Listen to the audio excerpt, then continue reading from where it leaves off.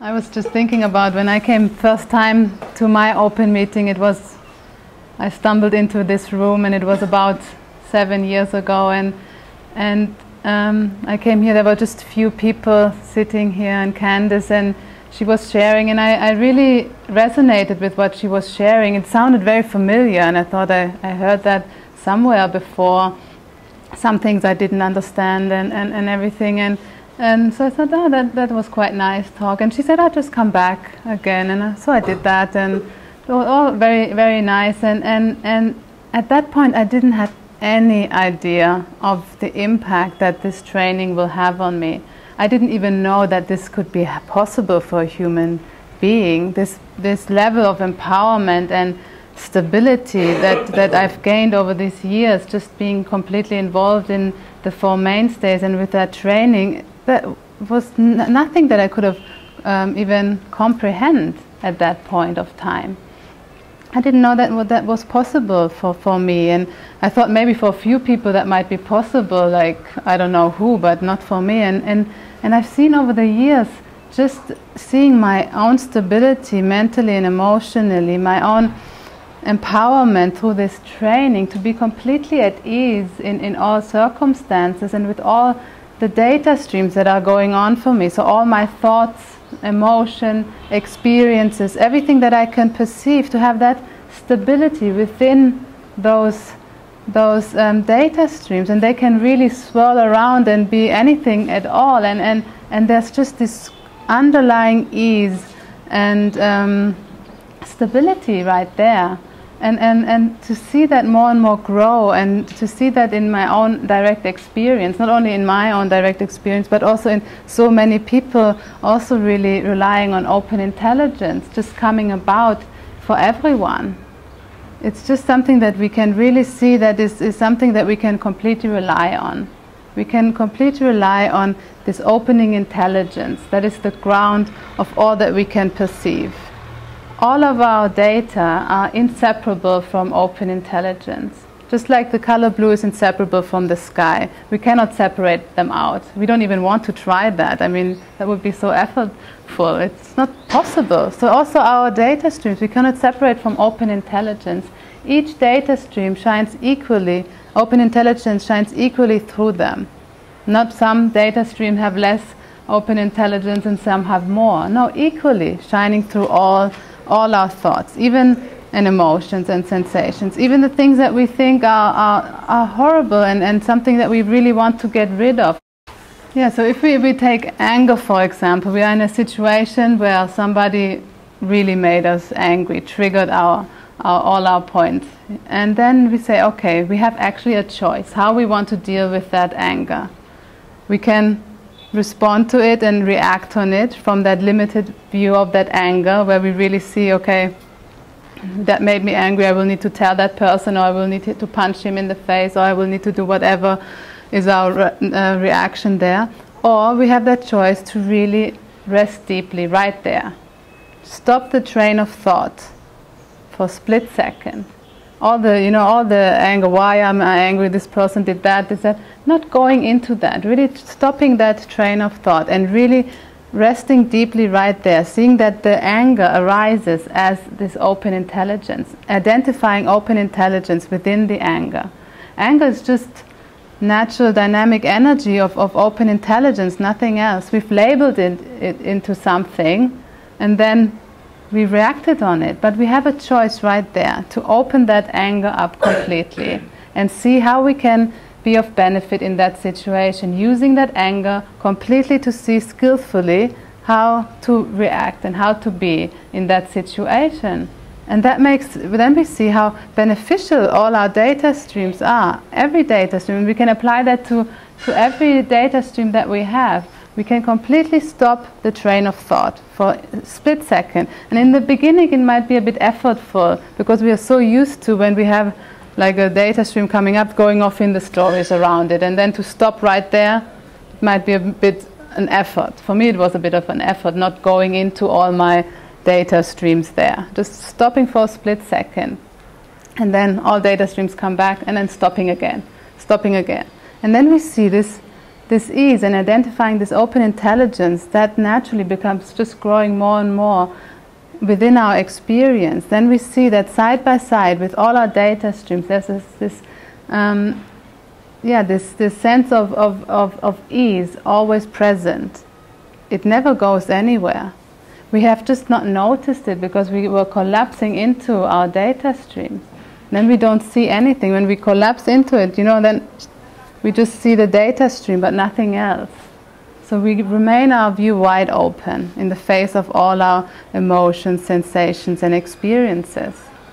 And that is so powerful way to view the world, basically, to view everything that is going on for us, to really deeply understand the nature of all our data streams. Because the nature of all our data streams is that they just come, hang out for a while and then they just go. And there's nothing that we need to do for them to come. I mean, they just spontaneously come, unpredictable, they come. I mean, we've all noticed that and seen that in our experience.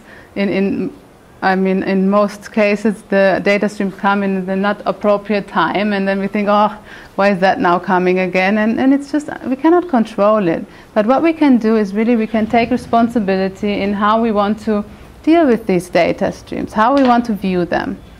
As something that can completely affect us, the way we want to react, or can we really choose in that moment to see clearly how we want to be in that situation, how we can empower a situation, how we can benefit a situation and act accordingly to that, not being ruled by our data streams. They don't have any power over us. We might thought they had, but they don't. So now we view it like that. And that makes life so completely easy. Not only completely easy, but completely beneficial.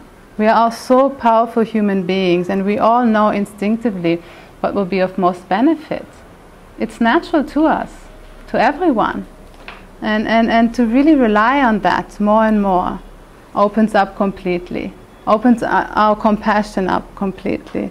I mean, I wanted to always be very compassionate, and I thought I had all concepts about what compassion meant, and how a person who is compassionate shouldn't have angry thoughts, shouldn't say anything that isn't a problem. I mean, I had all kinds of ideas, and so I contrived that idea of cultivating compassion. And then after a while, these angry thoughts came in, or these hateful thoughts, or thinking, what is that person is stupid. And then I thought, I'm not a compassionate person, and I really beat myself up and really like, I need to do more work on myself and everything, and all these kinds of things to get more compassionate. And what I saw is when I relaxed deeply with all these data streams, it's so natural to have all kinds of data streams about persons or anger or hate and everything. It's the natural experience of every human being, and to allow that to be as it is without needing to make them into something, we open up to complete and true compassion in every moment with everyone we meet, no matter what we think or feel in that situation. We can have all kinds of negative thoughts about someone and have completely connected and have complete love for that person at the same time. And that is complete true compassion, not buying into all that mind things that are going on. That's not an information that can inform our natural way of being. The natural way of being to be completely completely unified and completely compassionate with everyone we meet. It's such an amazing way to live, and that's always how I wanted to live. That's always what I wanted so badly, and I couldn't achieve it through conventional way of cultivating that, because again and again these data streams would come in that didn't fit my concept of that, and now it's just blown wide open. For it is just, that is one of the most precious things I have received from this training. This just openness to everyone and everything, just very naturally, uncontrived. And that's simply by relying on open intelligence again and again, taking one short moment at a time, resting body and mind completely when data streams come up, allowing them to be as they are, not needing to make them into anything. So if we have concepts about anything in the world, allow them to be there. We don't need to get rid of everything we thought or all the concepts we have. We just don't need to buy into them as something that has a truth value in and of themselves. Identify the open intelligence in all concepts, in all thoughts, in everything we believe to be true. Then we open up and see it for what it is. And then we can completely use all our data streams in the most beneficial way, because we see clearly. We see from the mountaintop. We see everything clearly. And then we can move freely. We can move freely for the benefit of all there, not limiting by any concept of anything we have learned or anything we think to be true. Examine all your data streams from the view of open intelligence and see from there. It's so powerful. It's so powerful not to buy into any data streams there. And it just opens up that complete gratitude and complete care and compassion for everyone. And then I had many circumstances where I couldn't feel gratitude for a person, maybe because of what he had done to me, or I mean many things. And one thing I could always find is this circumstance makes me take short moments and recognize open intelligence, and that was such a great such a precious gift, because it really made me allow to recognize open intelligence and make that choice in that moment. So every circumstance that I was in that I couldn't find any gratitude or couldn't feel at ease, it was always remembering to take short moments. And that's basically the most precious thing that I ever can do in a situation. So it's recognizing the fundamental nature of everything. So every circumstance is such a great teaching and such a great way of getting to know ourselves as open intelligence. We can really view everything from that perspective. And then naturally it just flows on by, that we really tap into what we are meant to be living as human beings. We all are meant to be living in that way, completely. And it's really guaranteed that this can come about for everyone, for everyone. For everyone who wants to make that choice in their life and make that change, that one simple change, to see how we want to use our mind.